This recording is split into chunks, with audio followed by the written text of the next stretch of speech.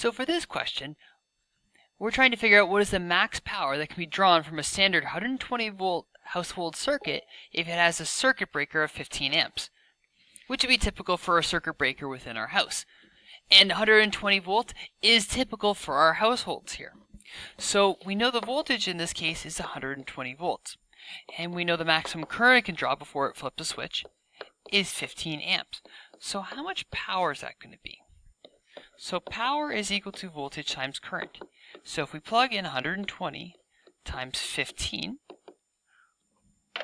what we find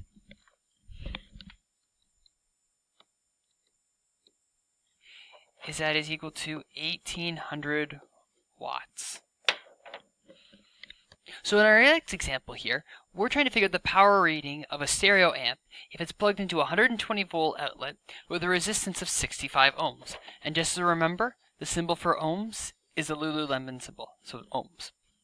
So we know voltage is 120 volts, we know resistance is 65 ohms, and what we're trying to figure out is power. Now we saw from the previous page that an equation for power can also be V squared divided by R. So when we plug those in, we have P is equal to 120 squared divided by 65. So with 120 squared divided by 65, we end up with a power rating of 221.5 watts.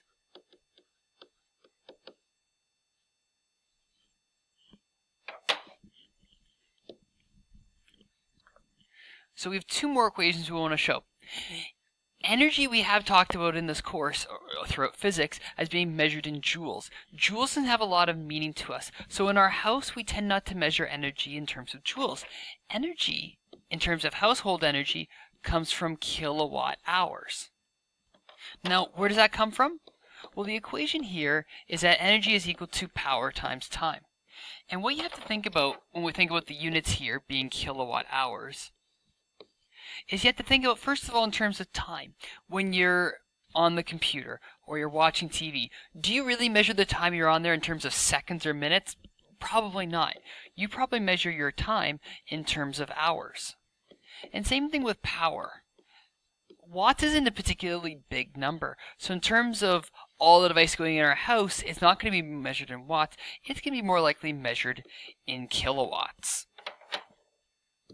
Okay, so when we talk about how much energy costs, what it comes down to is when we're trying to figure out the cost of energy, which we measure in dollars, we need to look at two things. We need to look at how much energy we're using, and we need to, which we measure yet again, in kilowatt hours, and we need to look at the rate. So how much is that electricity costing? In Ontario and other municipalities, we measure that by looking at the amount of dollars per kilowatt hour used. So this example here involves the Xbox One. So if we plug our Xbox One into a standard household outlet, which is about 120 volts, it's going to draw approximately 0.60 amps of current. That's only when it's on standby mode. So that's not when you're playing it. That's just so you can have it turn on really fast. How much money is that going to cost you if you just left it in standby mode and didn't touch it for a year? Well, we know the voltage here is going to be 120 volts. And we know the current here is equal to 0.60 amps. So therefore, it should be fairly straightforward to figure out the power usage. So we'll plug those in.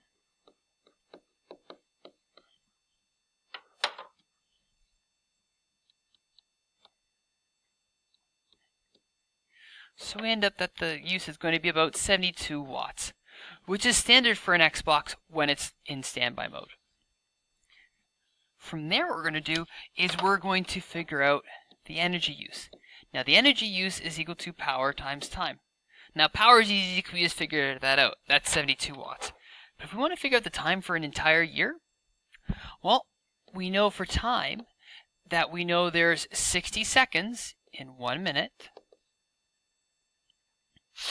And we know that there is going to be 60 minutes in 1 hour.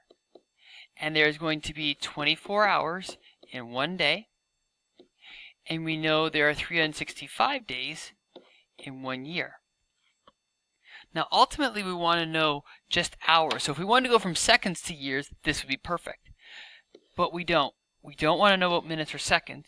We want it to simply be in hours. So when we pull up our calculator, that becomes 24 times 365. So the amount of time is 8,760 hours. So when we take that information and we plug it in, so energy is equal to, I forgot to mention, we have our power outage in 72. So we have 72 watts, and our time is 8,760. Okay, so 8,760 times 72. So what we've used in this case is this is going to work out to be 630,720. And this is considered watt hours. How do we go from watt hours to kilowatt hours? Well, how do we go from meters to kilometers? We divide by 1,000. So that means our answer is going to be 6,371 kilowatt hours. So our last thing we're going to do is we're going to talk about cost. The cost is equal to energy times rate. Now, energy rates in Ontario, they vary.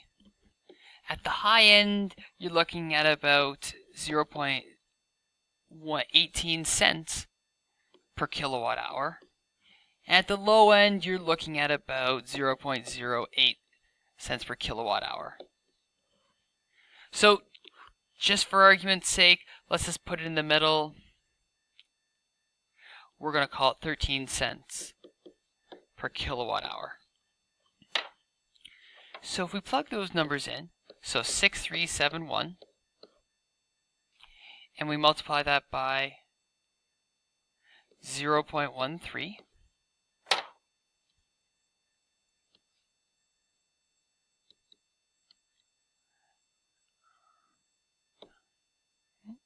let's try that again.